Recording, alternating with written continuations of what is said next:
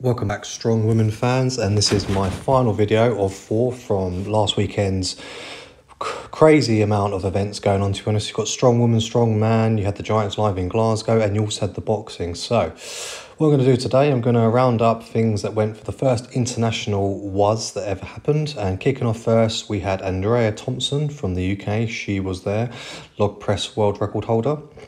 Sandra Bradley, she was representing Germany, and she's Germany's strongest woman. Then you had American Jessica Pfeiffer, she was there. So we actually had 2 Americans, or 3, I believe.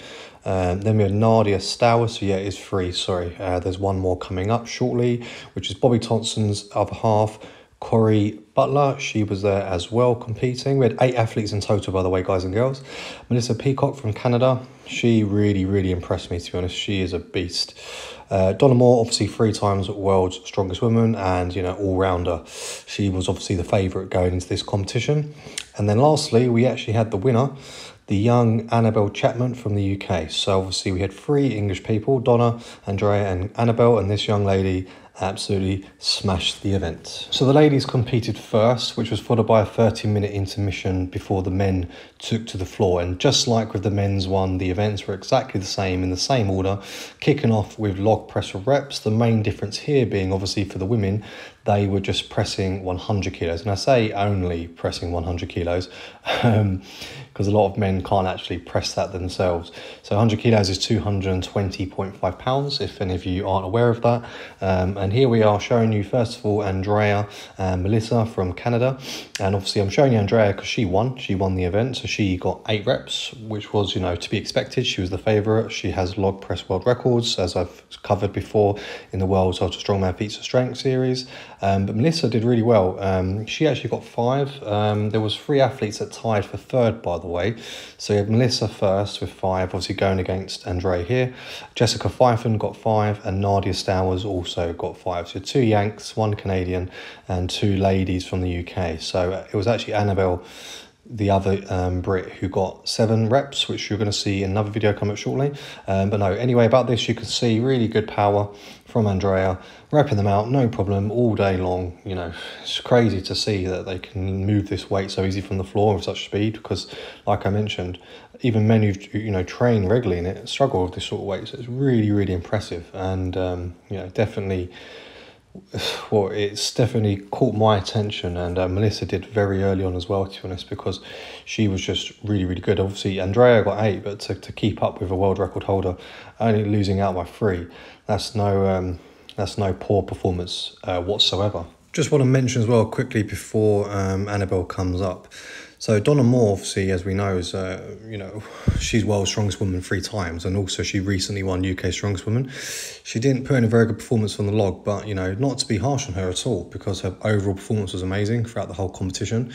Here, obviously, we've got Annabelle and Nadia Stowers. The reason why I'm showing them is because, obviously, Annabelle, like I mentioned before, she came 2nd with 7 reps, so only missing out by 1 to Andrea. But Annabelle's also a very good presser, really strong, and she's actually got an axle record. So I wouldn't be surprised if she catches up with Andrea, maybe surpasses her soon with the log press record, because she's just an absolute powerhouse. But quickly back to Donna Moore, she actually ended up with just 4 reps for the pressing event, and as a result only got 6th place. So not a great start for her, but, you know, like anything, any competition for male and female alike, we have our strong and weak events. Some people all-rounders, like Ivers I mentioned in the other video.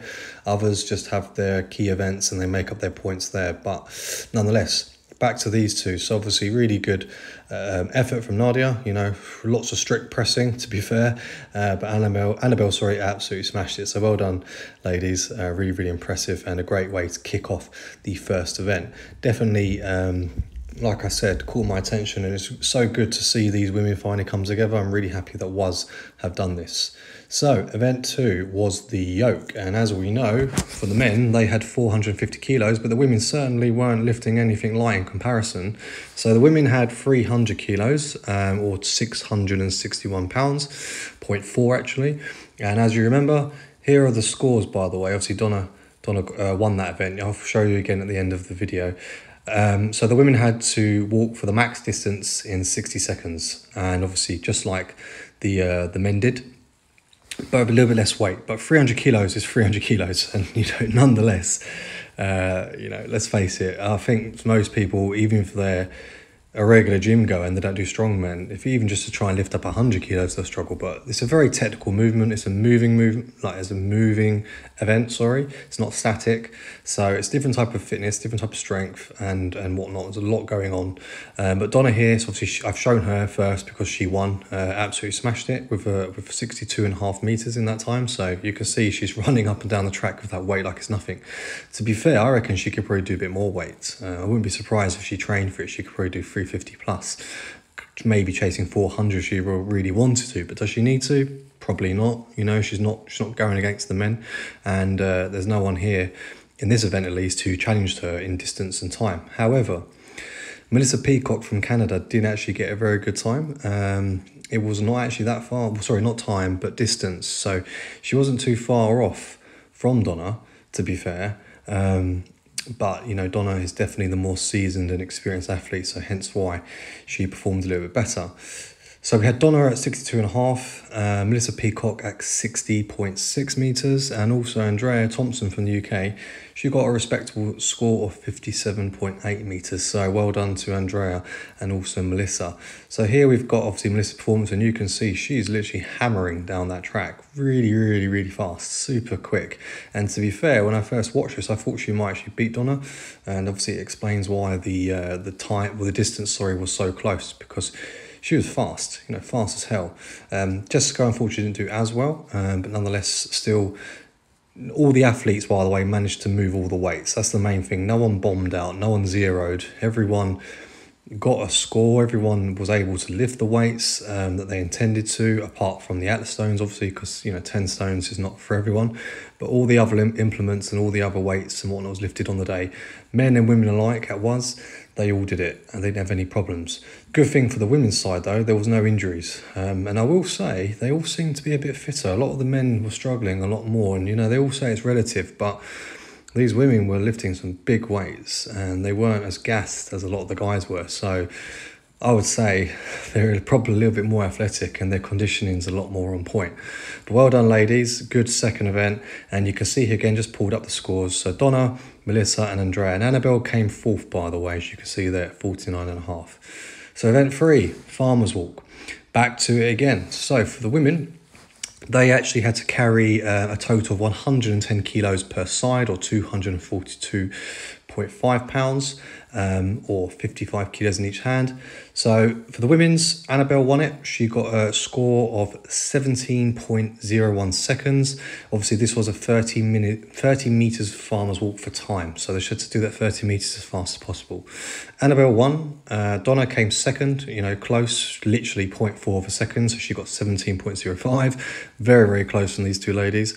And Corey Butler from America, she actually got a respectable score as well. It was all sub 20 for these three ladies, by the way. Corey actually did it in 17.66, so a little bit slower than obviously Annabelle and Donna, but nonetheless still a respectable score, to take third place spots. So, well done to her. Here's Annabelle going head to head with Andrea, and you can see the weights look like they're absolutely nothing for them, and may I say, I'm a man, and, I do farmers carries, and my PB so far, I haven't trained it all the time. I've done 140 a side, so they're not far off me, and, that was really heavy. And even 110, when I pick up 110 and move it quickly, it's a struggle. So massive respect and understanding of, how strong these ladies really are, and athletic. To, it's one thing to pick up that weight and stagger around it, but they're actually moving with speed, and, they're efficient. There's no major swaying. Jessica here, she did struggle a bit, to be fair. She's going head to head here with Corey, so obviously I've shown you all three, so you can just get a little bit of airtime for some of the other athletes as well, because I'm trying my best to show you guys every athlete, but obviously I can't show you every event and every head to head because the video would be too long, and also I have to respect copyright and fair use for World's Ultimate Strongman and Core Sports World, naturally. So, I can only show so much, and these were the best highlights in my opinion. So well done, ladies. Really impressive. Really good from Corey as well to get her first third place spot in the event. But it's quite apparent at this point, may I say, that it kind of become a two-person competition between Annabelle and Donna, just like it did with Matthias Kidasowski and Alexei Novikov for the men's. So obviously we know there's still 2 more events coming up shortly, and anything can change, but they're looking strong, the 2 ladies I mentioned just then, going into the 4th event. So the 4th event, as we learnt from the women's first, it was actually a chain railway. And obviously what they had to do here, these are the scores quickly. Melissa won, by the way, Annabelle second. And what we had to do here, Sandra Bradley actually was third, just to quickly add that from Germany. So to push the weighted sled, then as fast as they could to the end of the track, then run back, sprint back, grab the chains, which were attached down the track, and pull it back to themselves. So everyone had different techniques, longer arms, and longer wingspan definitely helped here. The resistance, obviously, in both directions increased as the chains reached the full extension. So, like I mentioned, Melissa Peacockk, she actually won this event. So it's her first event that she won from Canada. She got a time of 30.60 seconds. Annabelle, not too far off behind her, 31.83. And Sandra here, you can see going against Nadia, she actually got a score of 32.91. So well done, Sandra. And Sandra actually said before the competition happened on Instagram that she loves events like this, and she was actually training for it in the gym. I actually showed a segment of her doing this event, similar event, in her home gym on my previous video. So yeah, she was kind of right with the guess on the mystery event. Not too sure about the weights, by the way. I couldn't really put up the information on just how heavy those weights were, those chains and whatnot, but I imagine the chains are probably 50 kilos each, something like that. They look quite similar to ones I've used in the gym for dipping, so they're probably about 50 kilos or more, but nonetheless, it looked difficult. And obviously, the closer it got, the harder it looked like, because you could see the athletes having to use more of their body to pull it. It wasn't just all arm and shoulders and back, it was leg drive as well. So another good event and a really impressive performance from all ladies. Like I said, everyone managed to do it and no one had a major issue. Here we got the head-to-head between Donna and Annabelle. As we know, Annabelle obviously won because she got the second fastest time of the day. But Donna Moore still, nonetheless, did really well. But I think Annabelle just a little bit faster and a little bit more efficient with her technique, because, it doesn't matter how strong you are. You got a good technique with that rope, good cardio, and, also just usually, not in all cases, getting to that start block again to go first does give you that little bit of advantage. In a few seconds, it can make all the difference. Well done to Annabelle, again looking really strong going into the final event, which, as we know, were the Atlas Stones. And the Atlas Stones, there's the only competition, World's Ultimate Strongman, that actually uses 10 stones. All the others you see normally is 5, maybe 6. Castle stones, Atlas stones, whatever you want to call them. We're going to get to that shortly in a sec. I'm just showing this last video here where we've got, obviously, Melissa going head-to-head with, I believe that's Jessica Pfeiffer again. So, obviously, for Melissa from Canada, she won this one. And I think, this is where I started to think to myself, this lady, she does well on the Atlas stones. She might actually win the comp. It's a real possibility that she could win, because she was starting to really come through as a really strong athlete and competitor, and she wasn't really showing any signs of slowing down. And she definitely caught my attention, because I've got to add, by the way, guys and girls, she's like under 90 kilos. Like, she's a lightweight, she's in the low 80s. So to be able to boss it like that against people who were like 90, 100 or kilos plus, more experienced, older, bigger, was really, really impressive. Obviously, Annabelle's the exception there. She's younger and not huge in terms of her weight and size, but nonetheless, well done to Melissa, Annabelle and Sandra. Andrea, by the way, as you can see there, she took the 4th place spot. So going into the final event, these are the scores. Annabelle was obviously the head, Andrea, and then Donna. So it's actually all the Brits.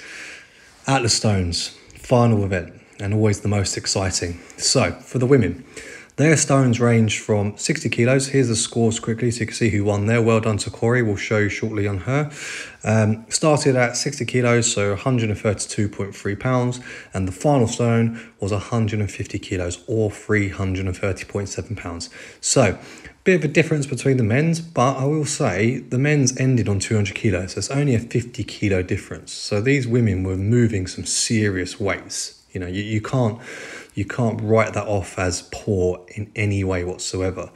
So Let me just quickly reiterate for the women's on this one. 3 ladies actually got all 9 stones.